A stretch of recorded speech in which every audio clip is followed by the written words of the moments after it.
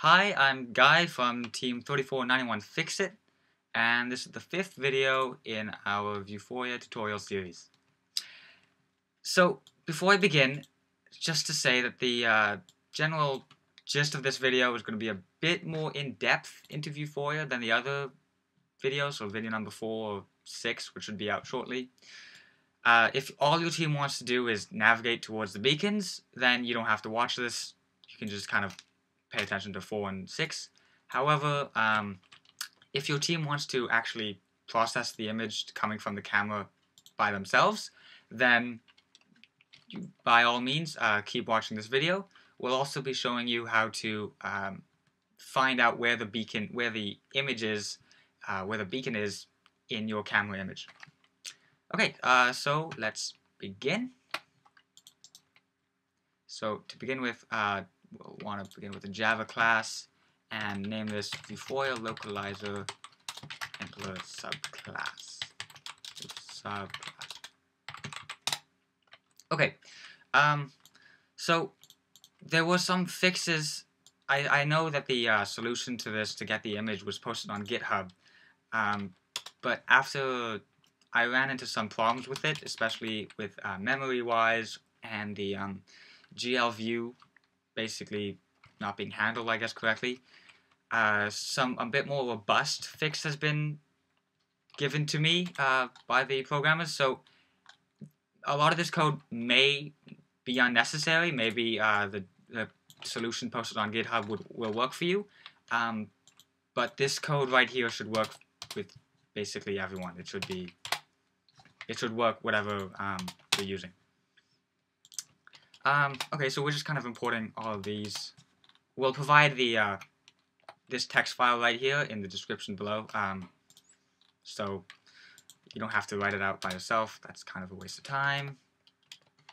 Support all these classes, and that should be good. Okay, yeah. Then next, what we want to do is we want to, you guys can come up with a different way of doing it. Just for a really simple way of accessing the image, we can make a public image object. So let's call this RGB com.vuforia.image, not the normal Android one. And then every time this callback runs, because it's getting registered here, every time this callback runs, we can update this image object right here. Okay, so let's actually set about doing that. So to begin with, we want the number of images that that Vuforia is actually providing us. So to get that, we call this state object from over here, get frame. Oh, sorry, actually this frame right here is we can use. So frame.getNumImages. And then we want to iterate all that. So num plus. And Vuforia provides images. I think right now it should provide us 5 different images in different formats. So 4 of these images are going to be grayscale, and we don't want grayscale images. Well, maybe you do, but in this case we don't. And so we're going to check the format of this image, so get format, and make sure it equals RGB 565, which is the format that we want in this case. Just a side note, Vuforia can give you images in 565, as I said, or 888. And what I found, and I haven't gone into this too much, I guess, but what I found is that many phones support 565 or 888, but not both. Some phones do, but many phones don't. The Moto G3, which I'm using, supports 565. Okay, just a side note. If you're using a different phone, it could very well support RGB 888. Anyway, so we can just kind of set that. So we have RGB equals frame.getImageI. Okay, and that should set it up quite nicely, and we can access this image quite well. Now we can head back over to Vuforia op. Since we've changed the type of localizer that we're using, we've got to say that. So we've got to change that we also got to change the way we're initializing it. So Vuforia subclass. Here we go. Okay, everything else should be the same. Yeah, so that should be all right.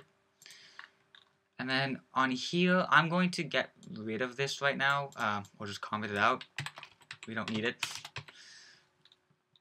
But okay, so first we want to make sure that the image that we're accessing isn't null, because at the beginning, before the Vuforia actually gets an image, the image would be null, and we don't want to throw any errors. And then if it isn't null, then we want to store that. We want to make a bitmap, because bitmaps are the Android stable for processing. Bitmap VM, and call this.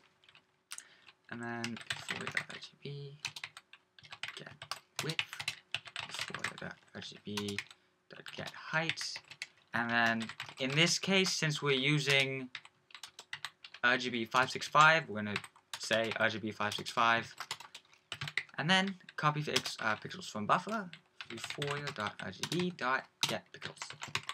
Okay, so there's your bitmap, and that should be like you can save that to a folder in your on your phone. Oops, in your phone. You can display that however you want to check it. But I can assure you, at least I've tested it and it works, that you now have a bitmap to process, and you can do you can use the byte buffer, you can use OpenCV, whatever you want to use. But now this bitmap should be what the camera is seeing.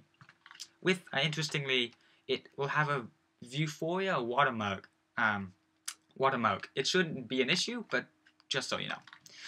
Okay, so there is one last thing that I said I would do, and that would be display the, or at least receive the location of the beacon on your image, so the pixel coordinate x, y in your camera image. Just to illustrate what I mean by that exactly, what we need to do is we need to process the way this is working a bit. So I want to uncomment all this stuff because I want to iterate through all of these again. We'll be using the normal Vuforia default library, so we want to get raw pose, not just get pose. So get raw pose gives you the default Vuforia data, whereas just get pose would be a little processed.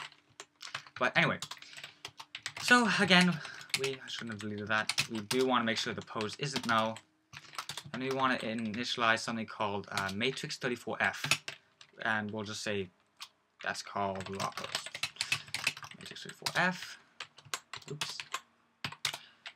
Then we want to do some processing on it. It's processing on this pose right here because, as I said before, even at get raw pose, it is a bit different than Vuforia expects. But we do want to load the data, so let's say float pose data equals, I'll just write this out and explain what I'm doing here. Oops, arrays. No, that's what I want. And then we want to do pose.transpose.getData 0, 12. Okay, so it seems to be happy. Once we do that, we can set data and pose data. Okay, so that should be kind of the position data as Vuforia expects it. Then we want to do something, again using Vuforia default library. So it's called tool.projectPoint. We need camera calibration, which is in here. Vuforia. In case you guys forgot, Vuforia is the Vuforia localizer here. And then tool.projectPoint, and then we want to pass it raw pose. And vec3f, and I'll just quickly type this out. And then, okay, so hang on, last two things. Oops. Okay, so now what all of this is doing is essentially, as I said before, this position data right here that's coming into here is a bit different. It's just arranged differently. So all this is doing here is we rearrange it into how we want it. And then what this is saying is it's using the camera projection matrix and the process position data, and it's using that data to figure out where a point in 3D space is on the camera. Okay, and so what that means is, say you're at the very center of your object. What this is doing, which we are right now, what this is doing is it's figuring out where the center of your beacon or the beacon image is on your screen. And that's basically what you might want to do, just to locate it on your image. What our team is doing is we're actually, we want to crop the image around the beacon image, the beacon image target, just so we can analyze the beacon configuration better. Okay, so just to kind of say what that all means, say we're looking at the beacon image from across the field. We want to crop the area around that image so we can just be looking at the beacon itself, which means that our camera could analyze the beacon configuration from across the field. Okay, so I realized that was still a bit confusing, but we'll try forging ahead, and if you guys really have no idea what I'm talking about, I guess post in the comments. But to actually crop the image, we need the corners, and this is actually surprisingly easy to actually get the corners, just because you have to alter this point. So what we want to do is we want to go to Assets, and this is just to show you, like, to figure out what I'm talking about here. The size of the image is 254 width by 184 height, and this is in millimeters, but Vuforia really doesn't care. And 0, 0, 0 refers to the center of the image. So if I want to go to the upper left corner, I've got to go negative 127, so to the leftmost edge, because that's the half the width. And then I want to go to the topmost edge, so 92. And that's approximately where the corner will be. And obviously we don't want to be lifting away from, we want to be on the sheet of paper, so Z is going to be the same thing. So let's name that, so upper left, and just copy paste. Okay, so now we need to get just all the corners, so upper right, lower right, lower right, and then we need to alter this. So on the upper right, obviously we need to go to the rightmost edge, so that's going to be the rightmost edge, and then topmost, so that should be upright. Lower right would be rightmost, and then bottommost edge, and then lower left should just be both negative. These will be the two corners no matter what, so I could be referring to the wheels image, the tools image, the gears image, it doesn't matter. These will be the four corners that we're using. Okay, so now we have the proper points. I can display these any way I want. The way our team is cropping it is using OpenCV. That's a bit too complex. I don't want to open that can of worms right now. But these points, so if you refer to upper left dot get data, that should be the x coordinate in your image of where the upper left corner of the image target is. Okay, so that is how to get the image from that Vuforia is seeing, that your camera is seeing, and also how to process that image so you can end up cropping it. In case you're wondering, as I said before, we're using OpenCV to crop the image. The general Android library cropping, as far as I know, is a little limited, which is why we're using OpenCV. But if anyone comes up with a solution that doesn't require OpenCV, and so it might be a bit simpler, well, please share the news or anything like that. I'm sure it'll be very useful to everyone. There we have it. And if you guys have any other questions, you can just comment below, and we'll try to answer them as soon as we can.